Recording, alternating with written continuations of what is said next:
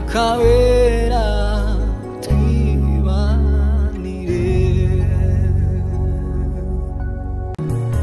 Mukawera twibanire. Amen. Yesu ashimwe. Praise be to Jesus. Turabaramukije mu izina rya Yesu Kristo umwami wacu. We greet you in the name of the Lord Jesus, our Lord. Turashima Imana rero kubw'iyi gahunda yo kwiga Bibiliya. We thank God for this Bible study program. Idufasha no muri gahunda yacu yo gukomeza kuba abigishwa ba Kristo. That helps us in our long goal of becoming the disciples of Christ. Rero intego ya Bibiliya so kugira ngo gusa tugire ubumenyi. So the purpose of the Bible is not just to give us knowledge, ahubwo no kugira ngo hejuru kwakira ubwo bumenyi noneho tunabishyire mu bikorwa.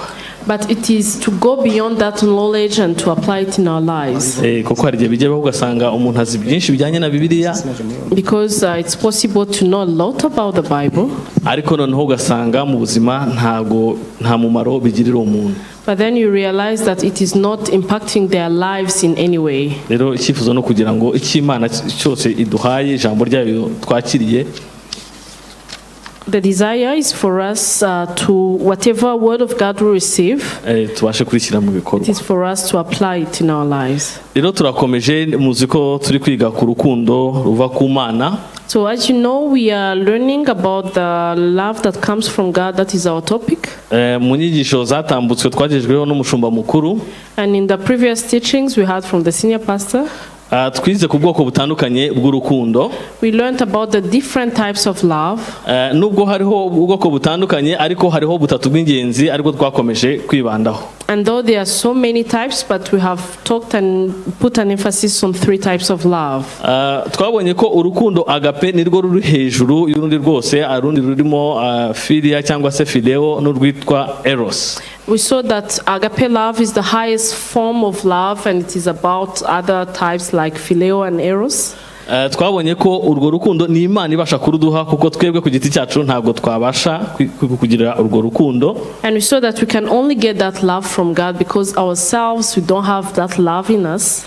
Kandi icyifuzo cy'Imana nukugira ngo tugere kuri icyo gipimo cyo hejuru. And the desire of God is for us to reach, to attain that higher level, higher dimension. Duhereye kuri eros. So if we start from eros, twabonye ko uru n'urukundo rwemerewe abantu bashakanye gusa. We saw that this is the love for married people. Kubera ko urebye icyo uru rukundo rugamije no kugira ngo runezeze ibyifuzo by'umubiri. Because this love is there to satisfy the desires of the flesh. Mu yandi magambo twarwita nk'urukundo rureba inyungu z'umuntu ku giti cye. We can say that this is the kind of love that looks at one's interests.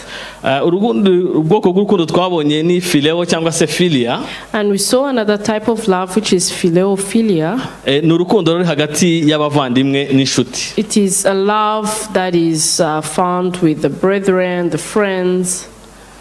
Noneho agape rero icyo irusha izo nkundo zindi zibanza. So agape love, what it has more than the other. Urukundo rwa agape rwo icyo rurusha izindi nkundo. What agape love has more than other types of love. Rwo ntago rureba inyungu zarwo gusa. It doesn't look at its own interests or the interests of the person, but it makes a step beyond. Aho rugusaba no gukunda umwanzi wawe. Where it even asks you to love your enemy. Aho ndetse runagusaba aho kugira ngo urebe inyungu zawe ahubwo wowe witangira abandi ushyire n'abandi imbere. And it asks you to put other people's interests first even before your own interests. Satani buri kintu aba ashaka we aba yifuza kugira ngo iby'Imana gahunda y'Imana we ayicurike. What the devil wants is to distort, to put upside down the plan of God. Mu yandi magambo we aba ashaka ko twebwe ibyo twita urukundo biba bya bindi byo kwikunda akaba byo twitiranya n'urukundo. In other words, he wants to confuse our self-love or our interests with our selfishness with the real love. wenda dufashe nko mu rugero rusanzwe rugendanye no gukundana ko hagati y'abahungu n'abakobwa. If you can take a practical example from the love relationships between men and women.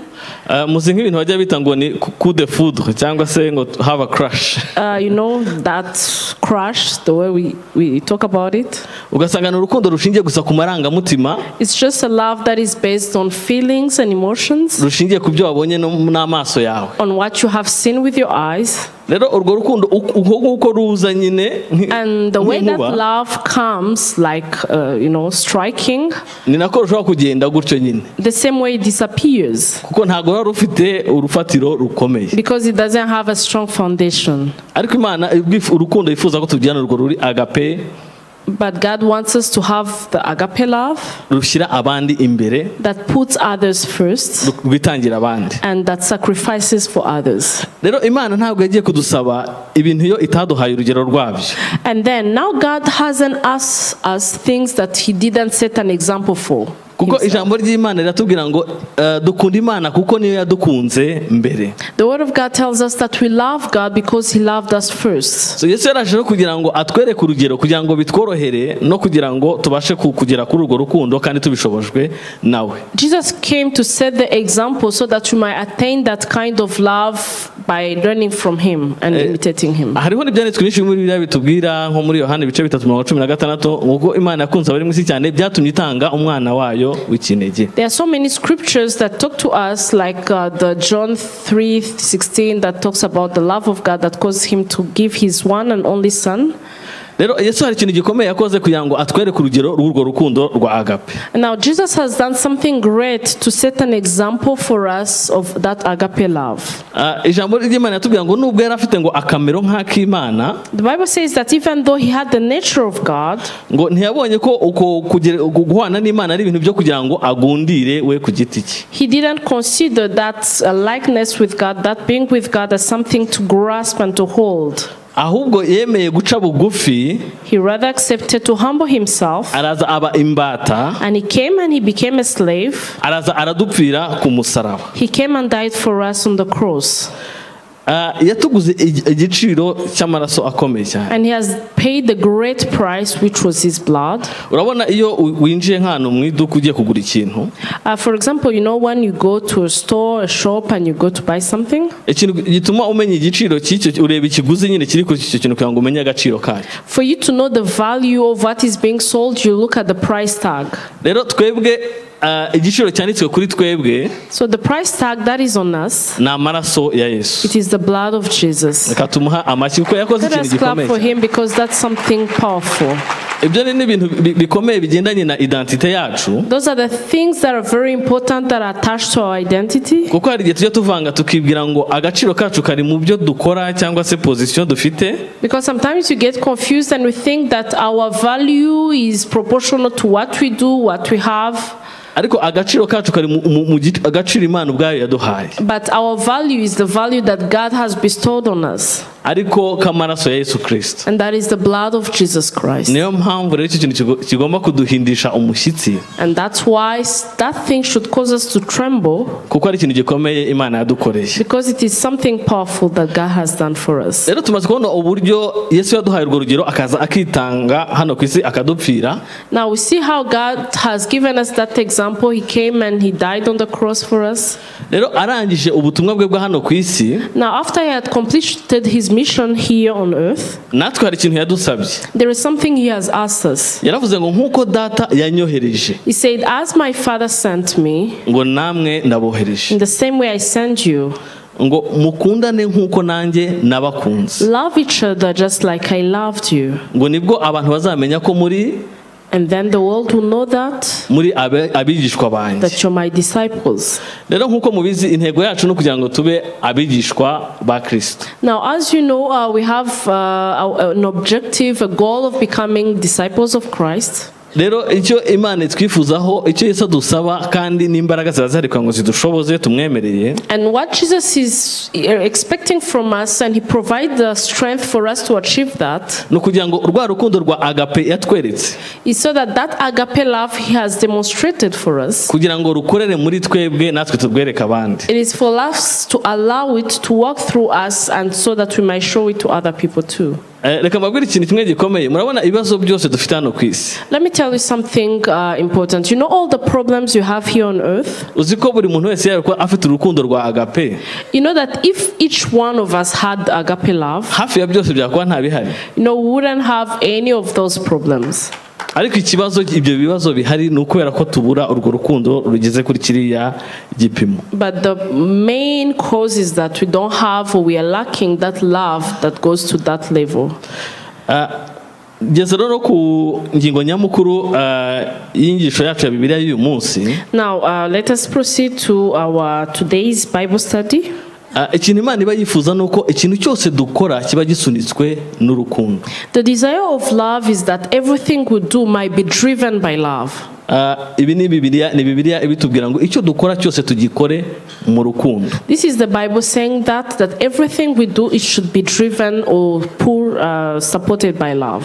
Impamvu ari by'agaciro nuko ikintu cyose dukora tutagikoreye mu rukundo. The reason why it's very important is because everything we do that is not done out of love, gihita kiba imfabusa. It becomes useless. Reka dusome mu Bakorinto ba mbere. Let us read in 1 Corinthians.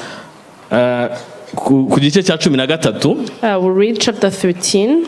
Aravuga ngo nubwo navuga indimi z'abantu n'iz'abamarayika, ariko singire urukundo, mba mpindutse nk'umuringa uvugwa cyangwa icyuma kirenga. Though I speak with the tongues of men and of angels, but have not love, I've become a sounding brass or a clanging cymbal. Kandi nubwo nagira impano yo guhanura, nkamenya ibihishwe byose n'ubwenge bwose, kandi nubwo nagira kwizera kose nkabasha gukuraho imisozi, ariko singire urukundo ntacyo mba ndicyo. And though I have the gift of prophecy and understand all mysteries and all knowledge, and though I have all faith so that I could remove mountains, but have not love, I am nothing. None ku murongo wa 3 akavuga ngo kandi nubwo natanga ibyanjye byose ngo ngaburire abakene, ndetse nkitanga ubwanjye ngo nkwikwe, ariko singire urukundo ntacyo byamarira. And though I bestow all my goods to feed the poor, and though I give my body to be burned, but have not love, it profits me nothing. Hano baratwereka ibintu bikomeye umuntu ashobora gukora, ibaze no kwitanga kugira aho wemera ugatwikwa kugira ngo upfe. Here they show us great things that people can do. Imagine going to the extent of giving your body to be burnt and to die, but without love. Ariko ijambo ry'Imana kavuga ngo nubikora nta rukundo ngo nta kintu bishobora kukumarira. The word of God says that if you do that without love, it profits nothing. Ikintu cy'ingenzi ushingiye kuri ibi byanditswe tumaze gusoma. So if we base on these scriptures we have just read, hano bavuga ndetse n'ibintu bikunda gukorwa mu murimo w'Imana. The Bible even tells us the things that are done in the work of God. Hano turabonamo nko kwizera. Here we see things like faith, kwitanga mu buryo butandukanye, and giving yourself in different ways. Hano Imana ashaka kutwereka ngo nibyo twakora byitirirwa ngo ni umurimo w'Imana. Here the word wants to show us that even those things we can do called like service to God, ariko bidasunitswe n'urukundo rw'Imana biba ari imfabusa. But that do not come out of the love of God, it is of no use. Buriya hari ibintu bibiri dukeneye gutandukanya. There are two things we need to differentiate. Hari ubwami bw'isi tubamo n'ubwami bw'Imana. There is this kingdom of the world we live in, and there is the kingdom of God. Hari igihe tujya dukunda gushaka tugafata bya bintu dukora mu isi tukibwira yuko no mu bwami bw'Imana ariko bikora. So we like to think that those things we do in the world, they work the same way in the kingdom of God. Wenda reka dufate nk'urugero nko mu kazi, nk'umukoresha washaka kuvuga ati icyo ngushakaho ni umusaruro. For example, let's take an example in our secular jobs. The boss can tell you that whatever I expect from you is for you to give me profit. iyo yabonye wa musaruro ibyo kuvuga ngo attitude y'umutima wawe nta kintu kinini biba bimubwiye. And you know, when he gets the result he's expecting, he doesn't care about the attitude of your heart while doing that. Ariko mu bwami bw'Imana ntago ari uko bimeze. But it doesn't work the same in the kingdom of God. Ibyo wakora byose uko byabingana kose attitude y'umutima wawe itameranye neza n'Imana, Whatever you might do with the wrong attitude of your heart that is not in line with God, biba imfabusa. it becomes useless. Reka dufate nk'urugero hano mu itorero.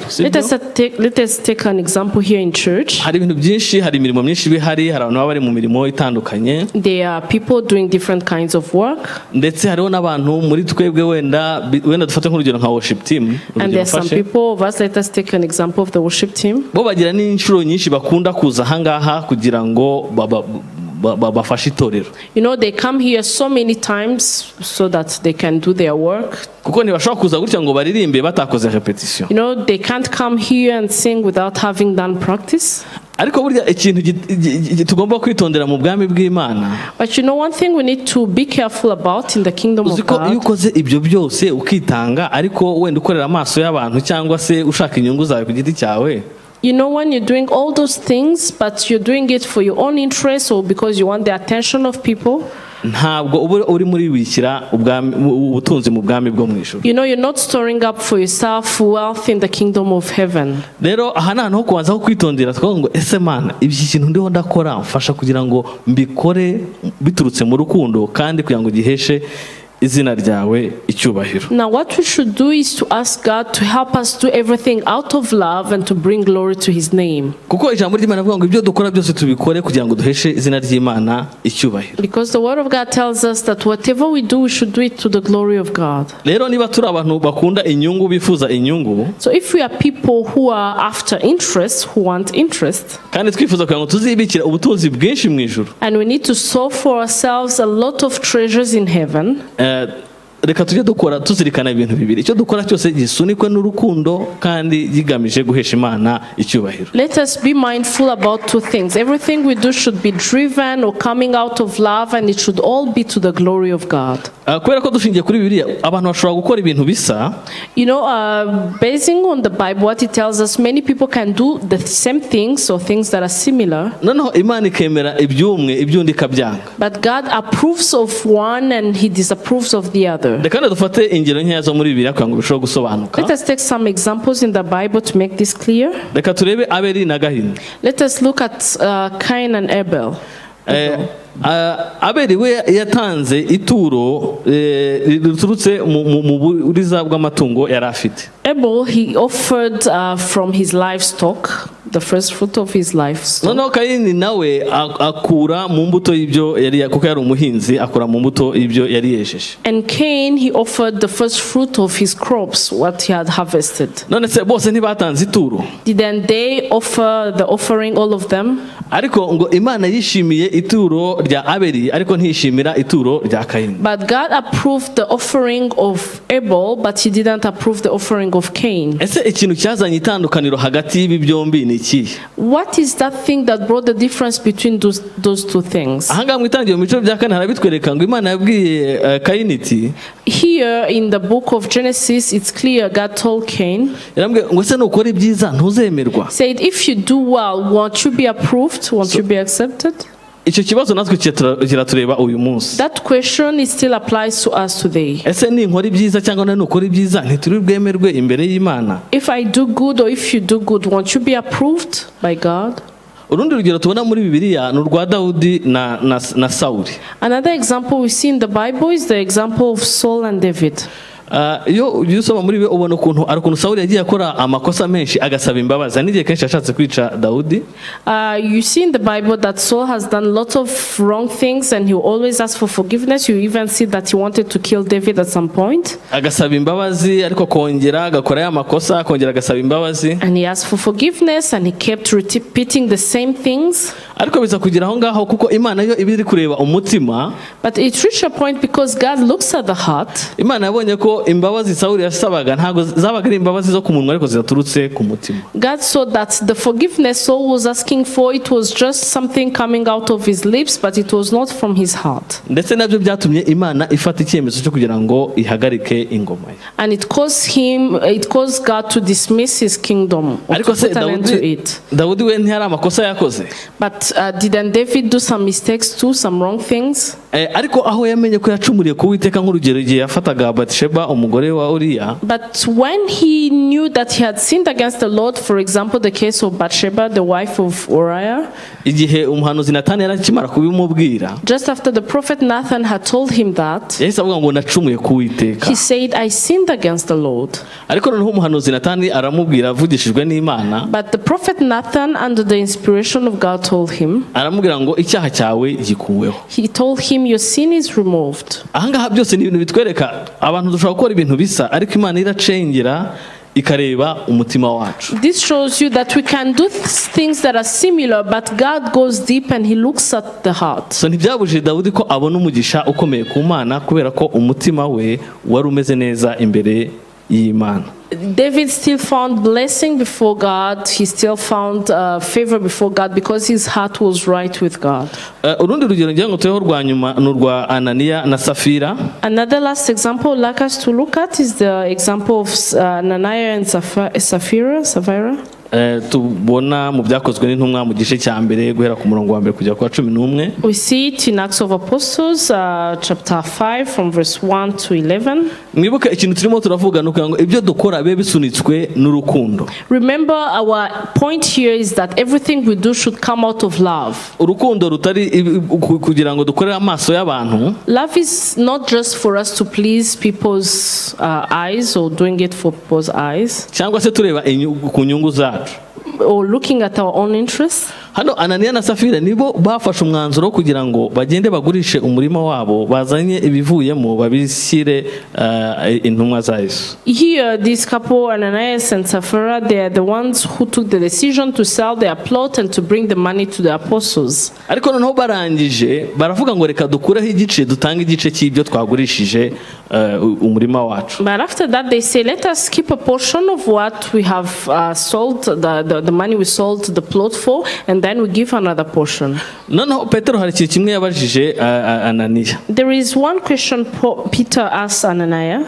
Yaramubajije mbere na mbere ryo kugurisha si byaturutse si icyemezo wifatiye ku giti cyawe. He said, in the first place, when you went to sold your plot or your land, wasn't it your decision, the decision of your heart? Ese umaze kugurisha umurimo ugifite ayo mafaranga? And after selling that money, you still had that money? Kugira After ngo selling the land, you still had that money? kugira ngo noneho utere intambwe uze hano utuzane ibyo wavanyemo n'ubundi si wowe wafashe icyo cyemezo. Now, for you to come, make a step and bring what you had sold the land for, wasn't it you who took that decision? Ntabwo ati kubera iki wahisemo kubeshya umwuka wera. And he said, why did you choose to deceive the Holy Spirit? Hano ntabwo yanavuze ngo kuki wahisemo kutubeshya, yavuze kuko icy'ingenzi ibyo dukora byose tugomba kubikorera icyubahiro cy'Imana. He didn't say, why did you lie to us? He said, why did you lie to the Spirit? Because everything we do, we need to do it to the glory of God. Nuko Ananiya ahita agwa aho ngaho bajya kumuhamba. And then Ananias, he died there and they went to bury him. Ikibabaje nuko yarabyumvikanye n'umugore nawe afite attitude nk'iyo ngiyo nawe ibyabaye ku mugabo we bimubaho. The unfortunate thing is that he had collided with his wife, and whatever happened to his husband is what happened to the wife. Rero ngo twabibonye Imana irifuza ko ibyo dukora byose dukora mu rukundo rwa agape. Now, as you saw it, God wants us to do everything out of agape love. Kandi dushingira ku rugero rwiza Yesu yatweretse. And learning from the good example that Jesus has set for us. Rero ni inyungu zacu ubwo tubyumvise kugira ngo dutangire tubishyire mu bikorwa hakiri kare. So now that we have heard that, it is in our interest to start applying it. Kuko ijambo ry'Imana riratubwira ngo nta gihishwe kitazagaragara. Because the word of God tells us that nothing that is hidden won't be brought to the surface. So mbabwira nanjye nibwira. Now, talking to you and talking to myself, reka tubitunganye hakiri kare mu mutima wacu. let us first sort it out in our hearts and sort it properly, tutazakorwa n'isoni ku munsi w'urubanza kuko byose bizahishurwa. so that we might not be brought to shame on the day of judgment, because everything will be brought to the light. Hari Dr. witwa John Maxwell. There is a doctor called John Maxwell. Hari ikintu yanditse reka nsabe abo kuri batugishije kuri screen. There is a quote of his, it's there on the screen. Yaravuze ngo people don't care how much you know until they know how much you care. Yavuze ngo abantu baha agaciro ibyo uzi iyo bamaze kumenya ko ubakunda. No kuvuga ngo ibyo wamenya byose, it means whatever you might know, ubwenge waba ufite bwose, all the knowledge and intelligence you might have, ibintu byose byiza ushobora kugira, every good thing you might have. Ariko abantu babona ko nta rukundo ubafitiye. When people see that you don't have love for them, ntabwo babiha agaciro. They won't care about that. Ahubwo n'abakwereka ko babiha agaciro buriya bakwishushanyaho baba bakurya. Those showing that they are caring about that, they are being hypocrites. Rero nuko haba hari izindi nyungu. They have other hidden interest in that. Rero soza ijambo ry'Imana yatwereka ngo reka dushake impano iruta izindi. So while we conclude, let us do what the Bible says, to look for the better gift. Ariyo y'urukundo. That is love. Reka tubisome nsoza mu Bakorinto bambere igice cya 13 ku murongo wa 13. As we come to the end, let us read it in 1 Corinthians chapter 13. Haravuga ngo ariko noneho hagumyeho kwizera n'ibyiringiro n'urukundo, ibyo uko ari bitatu, ariko ikiruta ibindi ni urukundo. And now abide these three. Now abide faith, hope, and love, these three, but the greatest of these is love. Rero soza reka isomo nyamukuru nifuza ko dukura hangaha. So the greatest lesson I want us to learn here, niba twifuza ko ibyo dukora bibasha guhabwa Imana ishobora kubyemera. If you want what we do to be approved by God, reka tubikore bisunitswe n'urukundo rwo mu mutima. Let us do it driven from the love in our hearts, kandi tugamije guha Imana icyubahiro, and to give glory to God. Imana bahumugisha. May God bless you. Reka dusenge. Let us pray. Mana turagushimiye kubw'ijambo ryawe. Lord, we thank you for your word. Turagushimiye kubw'imbaraga zigenda inyuma y'ijambo ryawe. We thank you for the power that accompanies your word. Kandi turagushima ko ijambo ryawe ritweza. And we thank you because your word purifies us. Kandi rikatubohora. And it sets us free.